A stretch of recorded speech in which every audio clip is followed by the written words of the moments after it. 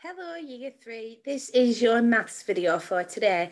Now what we're going to be looking at is we are going to be looking at writing and calculating mathematical statements for division using our multiplication knowledge. Okay, so what I thought today, I thought we'd do things a little bit differently. I've got a couple of my maths activities that I thought I'd run through quickly with you so that you know what to do. And then there's a couple of questions as well on the class page on the sheet that we normally do. So let's have a quick look at this. So this is looking at the bar models. Now we've looked at these quite a bit over the past few weeks, especially looking at a division and fractions. So it says here, match the bar models to the statements. So there's one where it's 16 where it's split up into 2. There's 12 where it's split up into 3. And there's 16 here where it's split up into 8, okay? So what we need to do, we need to read the statements and see which bar model they match to. So this one says 16 items shared between 8 groups.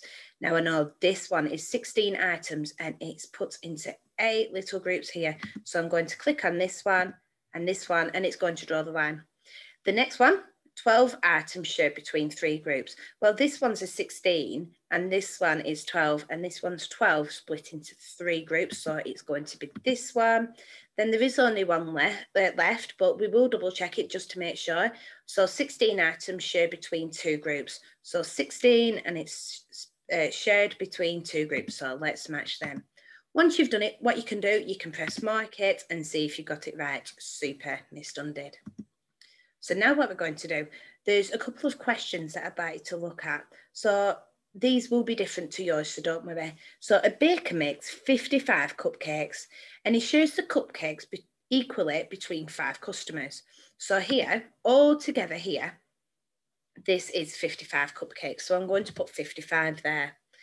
And he shares the cupcakes equally between 5 customers. So this is 1 customer, 2 customer, 3 customer, 4 customer, 5 customers. And it says here, the baker gives how many cupcakes to each customer? And we've got a little question here, what we need to fill out as well. So we know, first of all, that the total number that we're going to be dividing is 55. So we'll put 55 in there. And we're going to be dividing by 5 because we've got 5 different customers, haven't we? So I'm going to put 5 in there. Now, we need to think, how many times does 5 go into 55? So I'm going to use my fingers to help me. 5, 10, 15, 20, 25, 30, 35, 40, 45, 50, 55. So that's 11. So each baker should give the baker gives 11 cupcakes, to each customer. Let's check that. Super. And then we press continue at the bottom because there's going to be another question. So a greengrocer has 48 carrots. So we've got that information already. We know that this number is going to be 48 and we know that this number here is going to be 48. Now it says she packs 8 carrots in each bag. So we know that this is going to be split into 8 different parts. So we're going to be dividing by 8. Now what we need to do, we need to figure out how many 8s. Oh, no, Miss Dunn's jumping ahead. We know that this,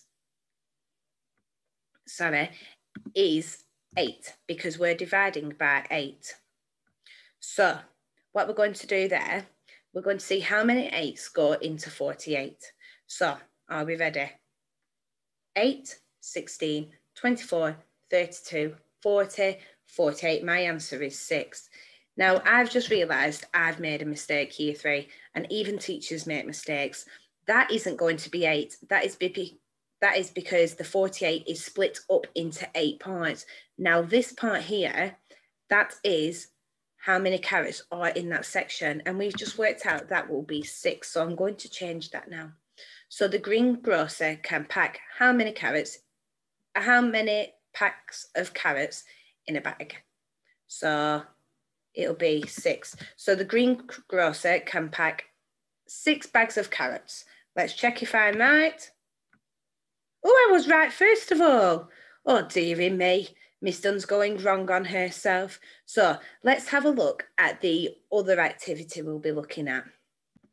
So on to the next My Maths activity, and we are going to be looking at one-step problems first of all. So it says, write each question as a calculation and work out the answer.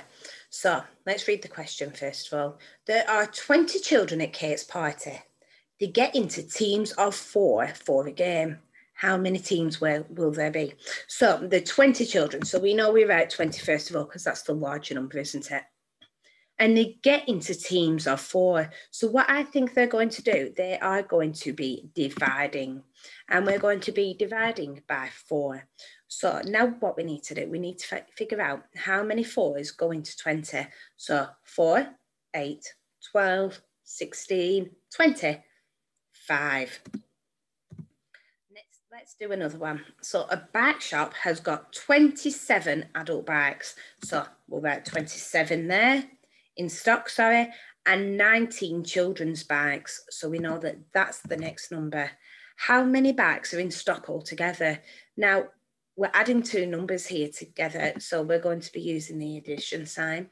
So 27 add 19. Now, we know that 7 add 9 is 16, and we know that 20 add 10 is 30.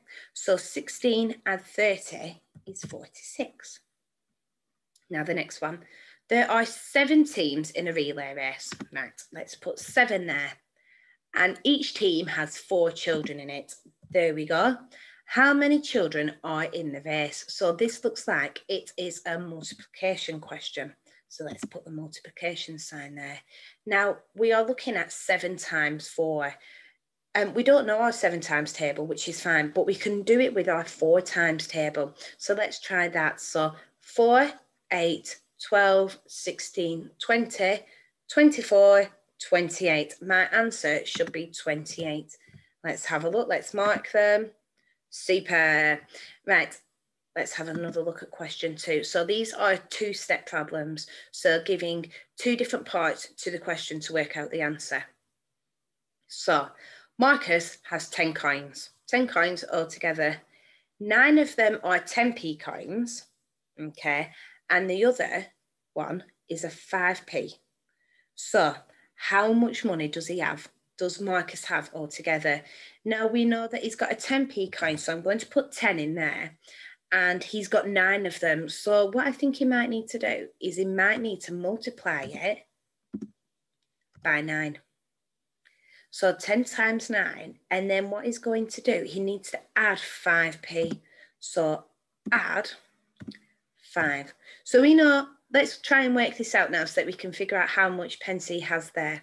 So 10p times 9, that would make 90p. And then he's going to add 5p, so that would make 95p. That's a different way of working out a question, isn't it? So Marcus has a 50p coin.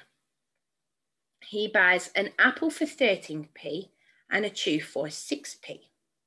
How much money does Marcus have left?